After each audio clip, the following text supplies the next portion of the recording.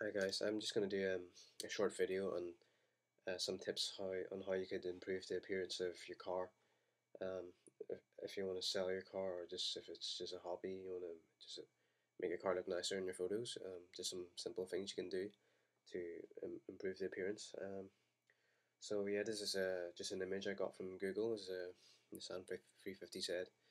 Um, so yeah, I'm just going to go ahead and tell you what I would do to improve the appearance. So yeah, this is Photoshop CS2 on Mac. So, but I think generally the settings are quite similar um, from CS1 to CS5, and then Windows as well.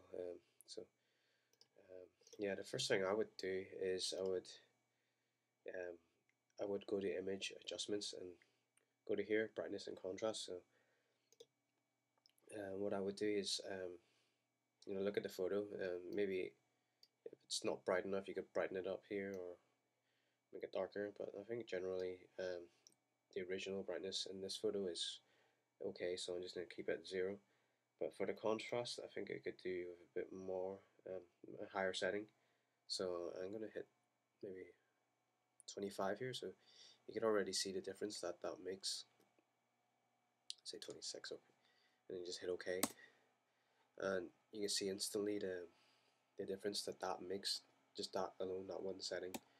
If I show you this, this is the previous photo. That's after playing with the contrast, so you can already see it looks a lot more dramatic and just overall a lot more impressive. The next thing I would do is I would look at the photo and look out for any small bumps and scratches even. This car I've got is the photo in this car, the photo of the car is quite good here. There's not many scratches or anything, but you see here there's two small dots, just wee specks. So one thing you could do in this situation, you could use the healing brush tool. You can see here, it also says J there, so J is the hotkey for the healing brush tool. You could hit that, and then the next thing you would do um, is you choose a spot which is clear, nothing wrong. So this is the spot I'm going to choose. This is kind of clones this spot and brings it over here. So it kind of using that as like a makeup or whatever you want to call that. So I'm going to hit Alt, select this point, click, and then let go of Alt. And then I'm going to click here, so that gets rid of that speck. And then I'm going to do the same for this one. I'm going to click maybe this point here, a bit higher up, and look at hit Alt, click, let go of Alt, and then click here, and that gets rid of that speck. So that's easy as that, and that's sorted. Those two specks are gone now. It looks better here. So I'm gonna do the same over this side here. I think there's a little speck there. I'm gonna hit J, which gets me the healing brush tool. Do the same thing. Click one point here, which is blank and no blemishes or anything. Hit Alt, click, let go of Alt, and then click here. That's fixed already. So just another wee speck here. J. That's here. Just gonna get rid of that as well. Okay, so yeah, I think that's all there is. There's not much. It's quite a good car, so it's good condition. Should have maybe chosen a more scruffier looking car, so yeah, I could show you more examples, but yeah, you get the idea. So the next thing I would do is maybe play with the background. Like you could, what I would do is I would choose the background and maybe desaturate the background, so get rid of the color, in other words. That would just bring out the car a bit more and just makes the whole image a lot more dramatic and just looks pretty cool. And you notice a lot of people do this as well. Maybe even car adverts, they would just blank out the background and just bring out the color, or which so that brings out the color of the actual car. But I mean, this car doesn't have much color though. But yeah, you get the idea. So first off, I would do this in two halves. I would choose the top half, and then do the bottom half afterwards. Just the way I do it. Zoom in, push Z, get it zoomed through. And then you play with the Lasso tool here, which is this symbol. You click that. You have a few options here. You could use the Lasso tool, which basically just like freehand drawing, but it's not very accurate. So I don't really use this one. I generally use the polygonal Lasso tool. Just get rid of that. Yeah. Or yeah, polygonal Lasso tool. So this tool is just a bit more direct. You could select like specific points, so more direct and more accurate. There's also the magnetic one, which is supposed to detect the outline of what you want to do. So I'm just like flowing my mouse above the outline here, so it kind of detects it, but I mean, it's not as much control as the polygonal Lasso tool. So I'm just gonna select that. Okay, and then I'm gonna take it from this point here, for example, and then I'm just gonna go with the polygonal Lasso tool around the top half of the car, so that I just choose the background. I'm not sure if there's maybe a faster way of doing this, but this is the way I've done it for many years, so I'm just going to do it this way in my video. So yeah, just bear with me. I'm just going to go around the whole outline here.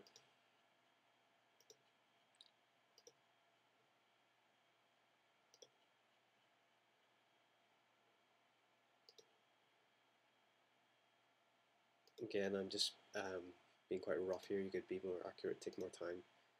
I'm just doing this for the sake of the video.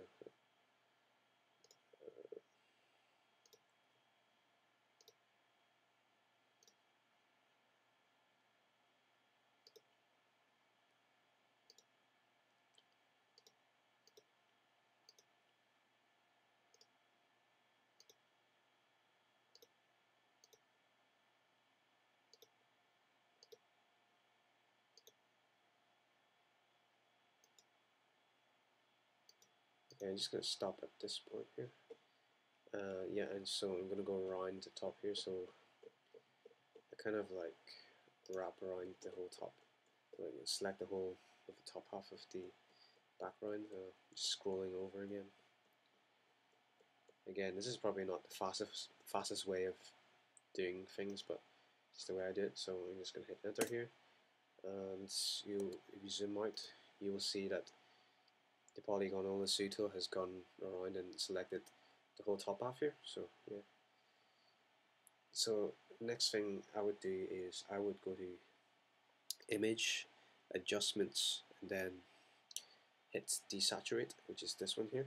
You can also, instead of going through the whole process of image adjustments and desaturate, you could also just hold shift, Apple key, and U, and that would just do the same thing. But yeah, I'm just gonna click here, and you can see instantly that the background has desaturated, so there's no color. It's all grayscale now. Then the next step I would do is go to brightness and contrast. I'm going to play with the contrast again here, so yeah, something like that just makes it look a bit better. Let's say 20. Just enter this on the keyboard here. Okay. So, and then the next thing I'm going to do is select the second half, which is just the bottom here, and go around the bottom half of the car now. Should do it again. Again, I'm just doing this very roughly just to show you how to do this in the video.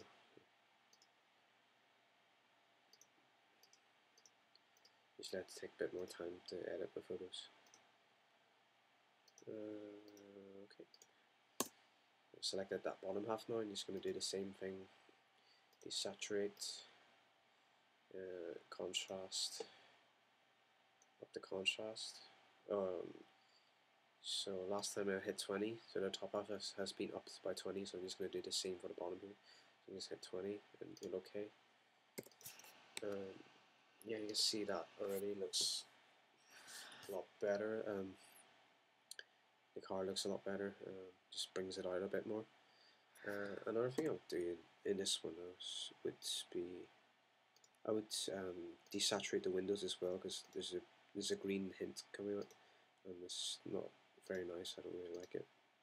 It's kind of annoying me, so I'm just going to do the same thing here. I'm going to select the windscreen, desaturate it, so Shift, Command, and U, and then play with the contrast again. Apparently there's no hotkey for the contrast and brightness settings, so you just have to go through that. I think hit 20 as well, actually. 20. And also for this wee bit, probably get rid of the color in this wee window at the back. Let me see. Yeah, just going to select the windscreen. Shift Command U, and then image adjustments, contrast. Say 20. Okay, it doesn't really make much of a difference, but the main thing I wanted to do is get rid of the color there. Yeah, so yeah, you see the difference that these steps have made already. I'll show you. That's the previous photo. This is the new photo, and yeah, it just looks a lot better. And the final step I would do now is crop the photo. Sometimes you might not even need to crop it, but I like to crop it so it just looks a bit more better. You probably don't. Oh, sorry.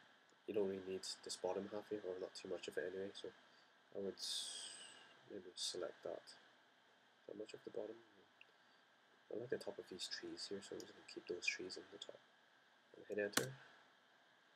You see that looks a lot better. So yeah, that's all I'm going to show you in my video, and just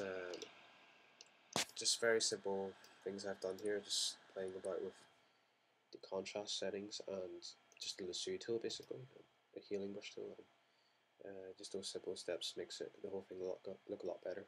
So I hope this helps, and yeah, I'll probably post a bit more videos later on how to maybe do other things to make your car look better. Maybe you can even add a body kit or something. But yeah, I'll keep you posted if yeah. So cool. Hope you enjoyed this video and hope it helps. Thanks.